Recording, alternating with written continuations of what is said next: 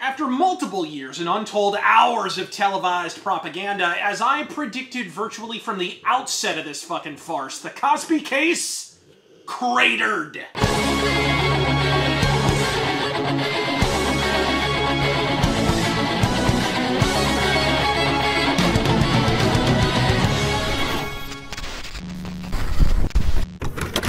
I've meant to make a Cosby case video for a piping hot fucking minute for at least the last 2 years, in fact, which is frankly as much an indictment of my outright procrastination as it is of the nebulous nature of the facts of the case. Not to mention the Judge Dredd fucking show trial Bill Cosby was ultimately given. Let's just say this at the outset.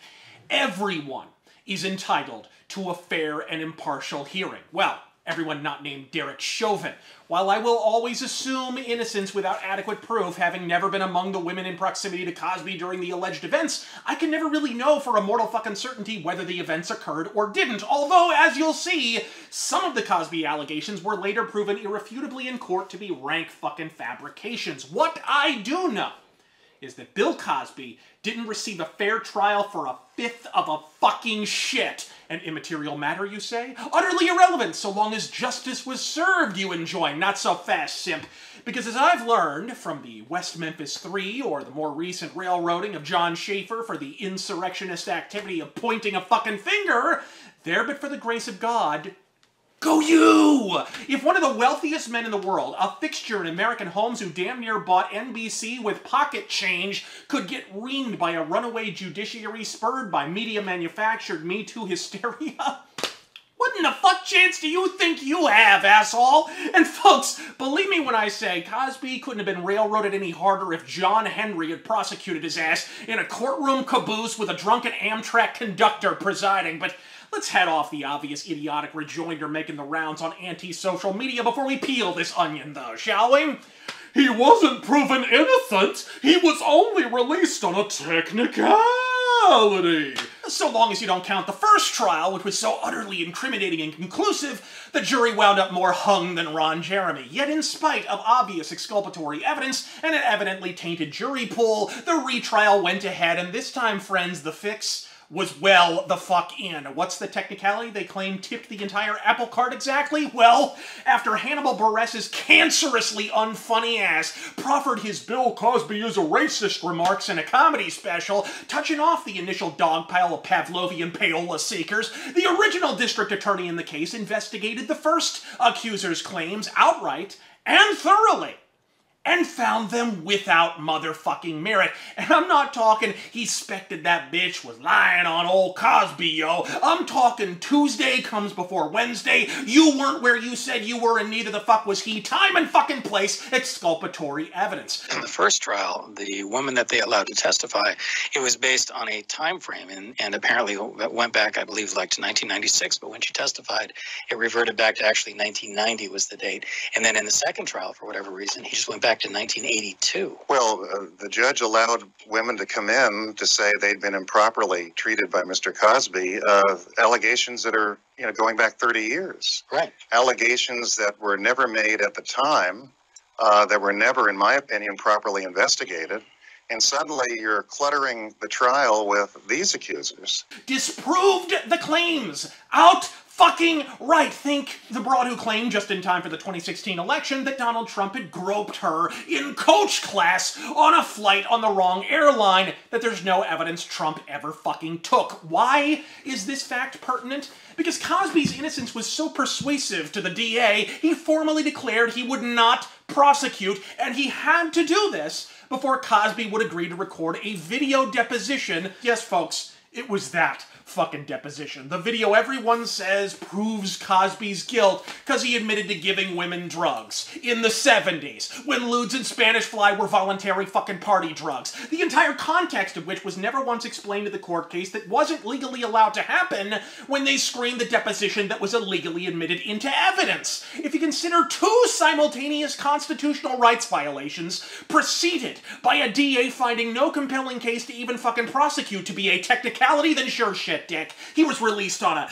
technicality. So what happened? Simple. Me Too motherfucking happened. Or rather, the prototypical strains of what would ultimately metastasize into Me Fucking Too. And the incumbent activist politics therein, might I add. To comprehend how Cosby went from cleared to riding the rails, you have to understand Philadelphia's perma-fucked political class. Here's the thing, folks.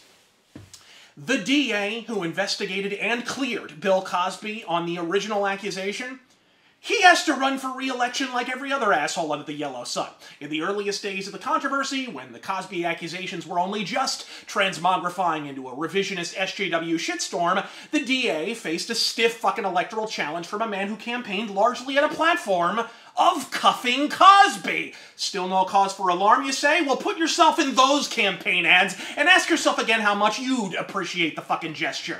That man, luckily, loses. Joy and rapture. Justice wins the day. Except that then, that man becomes the judge in Bill Cosby's butt-fucking trial. I defy you to make this shit up, folks. And I've been trying for 20 years death cases in Alabama. I handled a capital case in Mississippi. I've handled cases around the country. This was the most unfair trial from day one.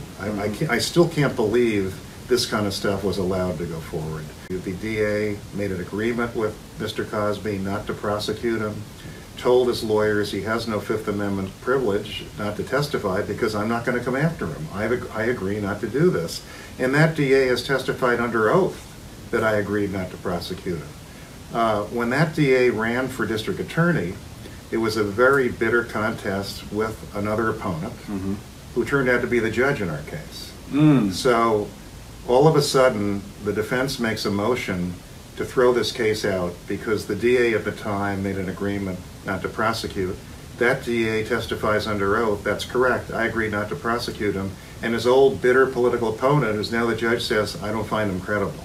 Wow. So that's how everything begins. Wow. Utterly ridiculous. Yeah. Fortunately for the Honorable Judge Shitbag, a close personal friend and longtime political ally of his was soon to run for district attorney in the following election cycle. And if Judge Shitbag's campaign featured a light peppering of puddin' pops and promises of prosecuting Cosby, the new guy was wall-to-wall anti-Cosby lynch mob material. Tainted jury pool? Surely you jest! Promising that day one he would move forward with an all-new trial and prosecution, whether the previous prosecutor had signed a binding document saying no evidence was found and no trial could move forth, or not. So a judge who promised to prosecute Cosby presides over a trial prosecuted by his pal in direct contravention of a previous order not to fucking prosecute.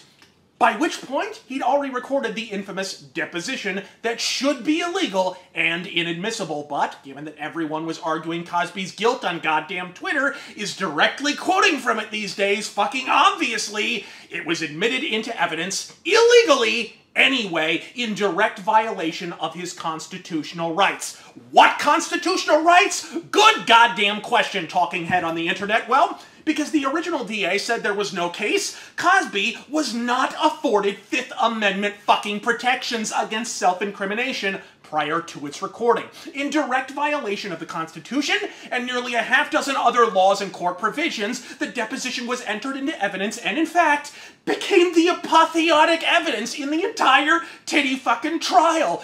The deposition that he was told he had to take because he wasn't being prosecuted is sealed. And then another judge decides to unseal it. Federal judge. Federal judge, exactly.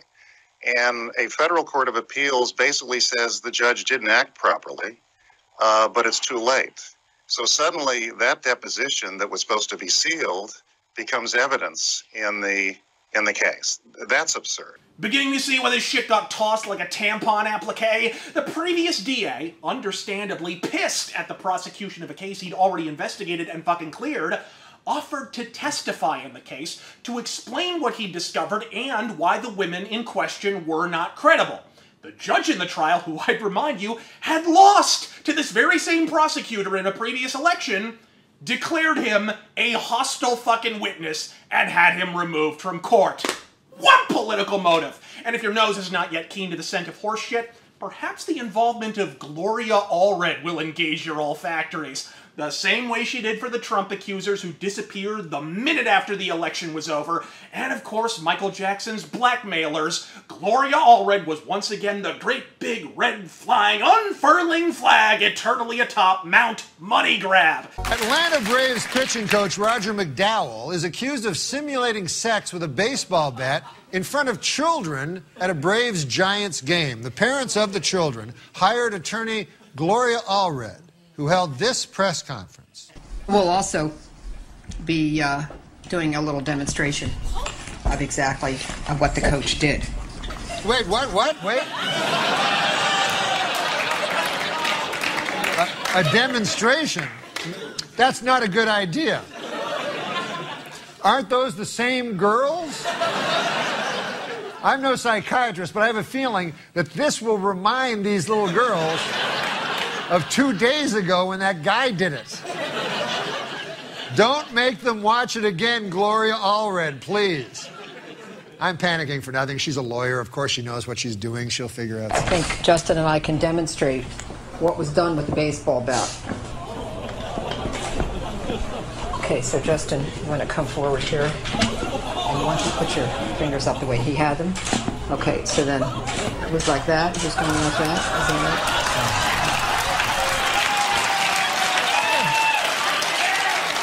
Wait, what? Wait. What? How long does she keep bat sexing that guy's hand? That's... Oh, wait, what? No. Is this for the people who missed it the first time? No. Please. Look, I didn't go to law school, but I don't believe lawyers do this. Now, throughout the trial and its Weimar German sequel, Cosby was often depicted in the press as quiet, evasive, withdrawn, as if he was ashamed or had something to hide, in some way uncertain, the implicit suggestion being that it was some kind of indicator of his underlying guilt. In truth, so committed was Cosby to his unflagging innocence, he was offered and rejected a plea to a lesser misdemeanor charge, sans jail time, that would have effectively swept the entire sad episode under the rug entirely. He turned it down just to maintain his fucking innocence. Name one motherfucking muckraking journalist that reported this fucking fact in the press, let alone weighted their hyperventilative coverage with it. I'll fucking wait. How about those Suns? That's what I fucking thought. Oh, but they were goddamn giddy at the prospect of reporting unproven and often outright false hearsay, such as the since disproven allegation that Cosby, quote, joked about having committed the fictitious fucking crimes. Not only did I predict that it would be overturned, after I began hearing reports of the actual occurrences in the courtroom, I was frankly flabbergasted it wasn't declared a mistrial out fucking right. To which all too many will reply, but look at all the accusers. I mean, my God, there's 60 of them. Where there's smoke, there's gotta be fire. Evidently, you've never driven a Yugo. But you're right. That's when the dog pile truly fucking commenced, eventually tipping the scales at 60 entire accusers. And that is a terrible thing to rely on as an indication of his guilt, because the one who arguably touched off that avalanche was supermodel turned sausage casing Janice Dickinson, whose lurid accounts of being accosted by Cosby at his residence were Lindbergh baby kidnapping caliber fodder for the shitheels in the press. The unresolved issues due to rape from Bill Cosby, I'm just starting to exhale. And I will say this, I sobbed all weekend, not just for me, for what's going on with these other women. I'm in huge gratitude to the Los Angeles Police Department, Thank you guys and gals out there. It's about time that this guy gets his comeuppance. Prior to Dickinson disengaging her temporal mandibular and weaving her fucking fantasy yarns, there were 2 entire accusers, at least one of whom had already been vetted, investigated, and found to be fucking false by the prosecutor. After Janice Dickinson, There were 60. Oh, and then I mentioned that Janice Dickinson, under cross-examination by bona fide attorney assassin Tom Mesereau, outright admitted to fabricating her fucking story to shill a fucking book that she then suckered some of you retards into actually buying, because that's kind of fucking important here. Because without Janice Dickinson, you're left with accuser number 1, who was thoroughly investigated and found to be incredulous by the previous DA, accuser number 2, who hitched her wagon to accuser number 1, thereby discrediting her entire story in the process, and of course accuser number 3, Janice Dickinson, who admitted to lying on the fucking witness stand. And the argument of the social media mongoloids is that because 57 other women then piled aboard the Blackmail Express after a celebrity made a knowingly and proven false accusation against Cosby and haphazardly attempted and failed to maintain that facade under oath, this somehow makes the case against him more fucking credible? Come again, asshole? I've seen games of Cards Against Humanity with more consistent internal logic. Oh, and hey, I mentioned jury tainting earlier, as a complete hypothetical, of course. Did I happen to mention that a juror who left the trial later testified that one of their fellow jurors uttered the words, "Cosby is guilty," and quote, "we won't have to deliberate long," before the trial even fucking commenced? The judge, even being informed of this fact by the departing juror, declined to remove the other juror. So long as we're on that subject, you just might want to keep that in mind.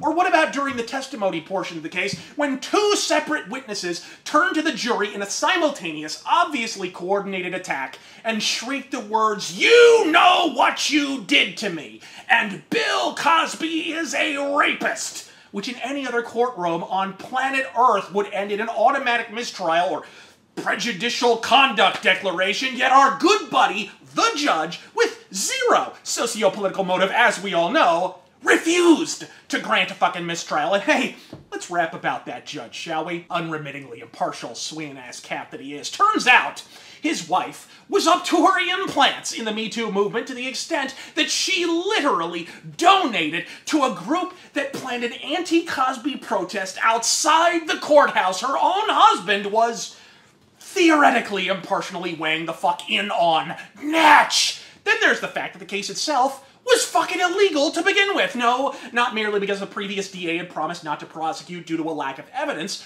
Turns out the entire 3-ring shit show of a court case wasn't even filed in time, which under normal, sane, non-Philadelphia fucking circumstances would mean all accuser testimony would have to be discarded as inadmissible. There was a very valid defense that this case had not been filed in time. And we made a motion to that effect, requested an evidentiary hearing. Judge wouldn't grant the evidentiary hearing and wouldn't rule on the motion. He said, "I'll send it to the jury." By law, he had a right to send the jury what is called a special interrogatory, where they would have to decide, did the prosecution prove beyond a reasonable doubt that this case was filed in time? Judge wouldn't do that. He read a jury instruction to the jury to the effect that they must find beyond a reasonable doubt that the prosecution timely filed the case, and never sent that instruction into the jury room. To skirt this technicality, the judge went ahead and skipped an evidentiary hearing, meaning virtually any accuser could clamber up to the bench, no matter how incredulous their accusations, sit on Santa's knee, and state their fucking case. Sight unseen, no vetting required, because everyone knows the statute of limitations is really more of a fucking suggestion. In Mr. Cosby's first trial, the trial judge allowed one additional accuser, not the main accuser, to testify against Mr. Cosby. That ended in a hung jury. Then you have the Me Too movement roaring through society, very powerful, very emotional. So the movement takes off and we have a retrial, and the judge decides to allow not just one other so-called accuser, but 5. He ups the number from 1 to 5. These are people that Mr. Cosby isn't even charged, it never has been charged with doing anything improper to. So the judge won't give any reasons.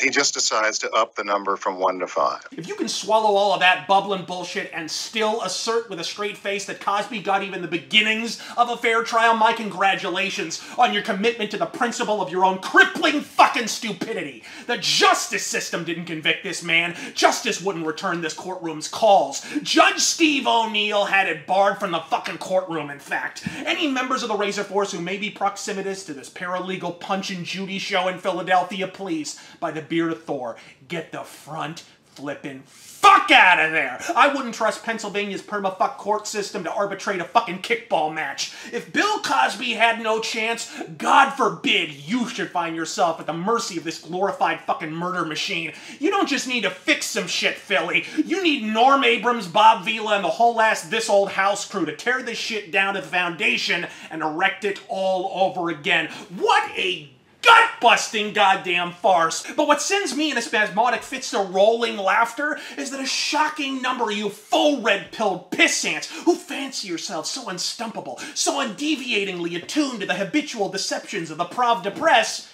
swallowed this shit sandwich whole and are actually pissed he was released. And some of you vapid fuckers still won't admit you're wrong. Subsisting in a more comforting deception is inevitably more agreeable to your sensibilities. Well, bitch, the truth ain't agreeable, and neither the fuck am I. Fuck you! I was right! Razor fist out!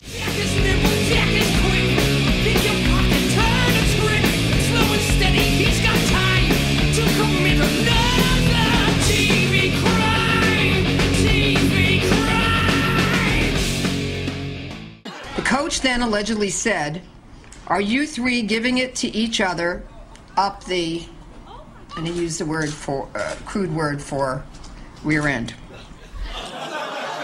Wait, what, rear end?